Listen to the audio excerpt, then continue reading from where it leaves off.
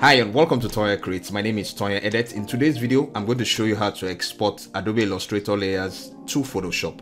And in Photoshop, they will remain editable.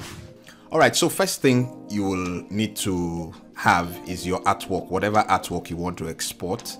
And you would have created it, and the first thing you do is that you go to the layers panel, and if we take note, you see these colors just shows that this artwork are all on the same layer. So what you will do first of all is make sure this the layer is selected, and you go to this drop down and click on release to layers sequence. So once you do that, you take note of the colors again, and you notice that they are all different colors. This tells us that they are all on different layers. So we're going to do some cleanup before we export to Photoshop, but this is not very important because it may depend on the artwork and what you have already done. But in my own case, I want to combine certain layers to make them sit on single layers. So in this case, I want to make sure that all these stars are all on one layer.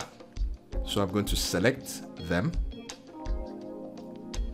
make sure I select each and every one of them.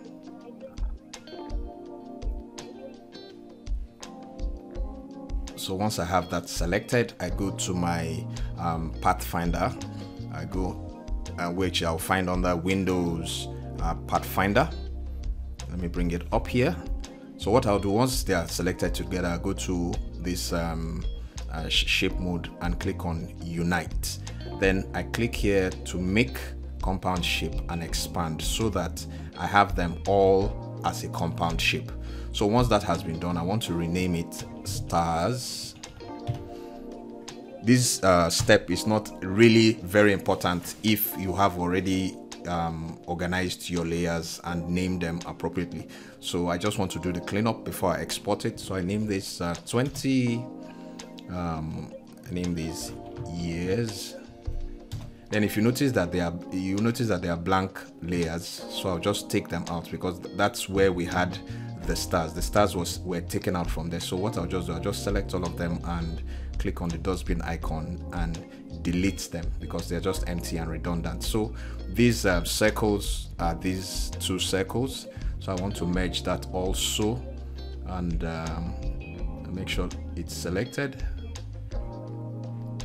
And I have the same step by going to Unite, make compound shape and expand. So I'll just name them dots, and I remove this layer 26 because that's where one of the dots was combined from. So I'll just look at everything. I look at 33 and 34. I notice it's empty because if I hide and show, if I select, there's really nothing on those two layers. So I delete those two layers, and I just name this. I'll just call this red. You can name it appropriately. And layer, this is the text layer, I can leave that. And this is the lower text layer, I can leave that. This is the red ring outer, this is the yellow and the blue. So what next I'm going to do is that I'm going to go to File, Export, Export As, and I give it a name. So I want to call this crest. So whatever name you want to call it, crest. Then I make sure that I'm exporting as photoshop.psd. So once I click that, I click on export. Then in this dialog box, you see that the color model is CMYK. It's CMYK because my artwork was already in CMYK. If you worked with RGB, you make sure this is showing RGB. So I set it back to CMYK. My resolution, I want to leave it at 3. I can always reduce it if I want it smaller, but 300 is better for higher resolutions. Then the important thing you need to remember is to check right layers. So once you click on right layers, I want to preserve text editability and maximum editability, making sure that that is checked, and I click on OK. So that is exporting, and that has been done. Now we're going to go over to Photoshop and open it and see what it has done.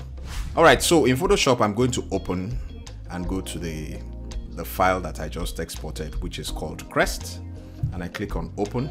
Now take a look closely at the layers panel. you'll find out that my layers have been exported as they were. So you see they're all editable separate. I can hide and show. I can do anything on these layers. And remember that the text was exported to make it editable. I can always change this so all the text remains editable. And we see all our layers are live. All right, that brings us to the end of today's tutorial. Don't forget to share, like, and subscribe, because every week I bring you awesome tutorials. Take care and catch you in the next one.